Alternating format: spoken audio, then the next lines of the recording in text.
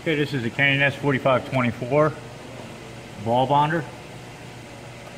And what I'll do is I'll do a couple of bonds first to demonstrate the operation. And we're at search 1. First bond is made, now it's at loop. We'll step back, search 2, and a second bond is made. As you can see, we can go in the opposite direction. It's bond 1, or it's search 2, and it's bond 2.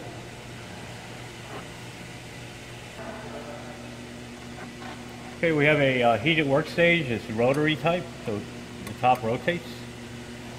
And our temperature controller is here, and it's recommended to operate the work holder at 150 C when doing gold wire ball bonding. We have our chessman here that moves the stage. And with this particular stage, we have you can adjust the height slightly up or down by using this knob here. That's the purpose of this is. And you use your left push button here is your operation. Let's say we want to go to search 1, I'll press and hold. Now we're at search 1, and as you release that, bond 1 is formed, and now it's up at loop. Loop can be adjusted by your loop knob over here. And if you look, you can see that the head is moving up and down. So you set your loop height there.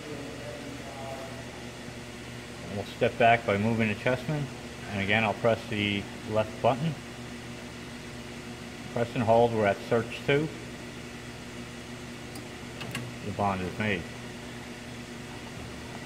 Now you see on this left side here we have a tail adjustment. I'll explain that later, but here's the top channel. The top row here is for your bond position 1, and this is for 2. And you'll have your search, your power setting, which is your ultrasonic power, time, and force for each individual bond, 1 and 2. And while we're here, here's a test button here, and as you can see, the ultrasonics is tuned, and the US light will turn on as you press that. We have a clamp open and close switch. Now the clamp is up here. It'll feed the wire. It helps feed the wire through the capillary. So I can open and close the clamp. And we have a light on and off switch. And while we have the light off here, I just want to point out that there is a spotlight or a target illuminator option on this system, and there's actually a little reticle that's illuminated on where the bond is formed. You can see a little red light there. That helps you position your bond. Yep.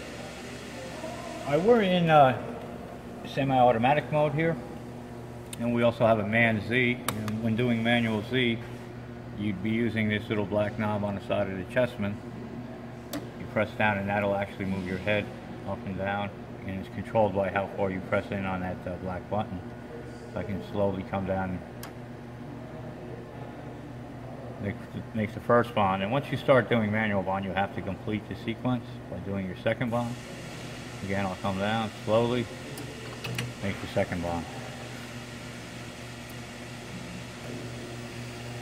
Okay, just to explain a few more of these buttons here, we have an NEFO, which stands for negative electronic flame off, which is the voltage going to your wand here, your EFO wand. And if you ever need to create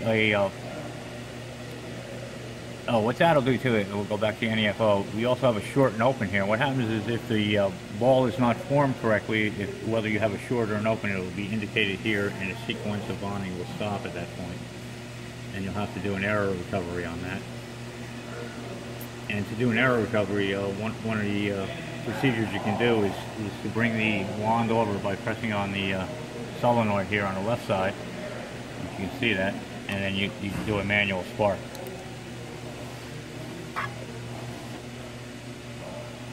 You can adjust your ball size by using this knob here. And then you have a reset button here, and finally you have a motor on off, and that's the motor that drives your bond head up and down. You can shut that off if you ever need to do some kind of maintenance or something on the system. I just want to explain where the wire gets loaded in. We have this cap covering our spool of wire. It's a 2-inch spool of gold wire. There's a cap on here, and we have a glass feed tube. So what you do is you'll place the spool in here, this cap with the feed through in, the glass feed tube, and you'll feed the wire down through that tube. It'll come down along this plate, and there's a little glass slide here.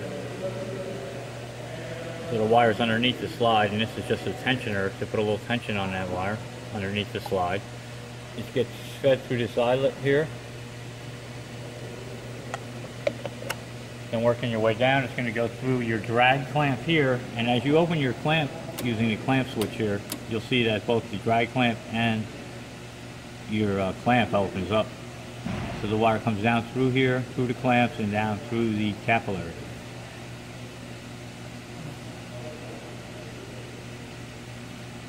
And that's how you would feed your wire through it. And then this again is your EFO1.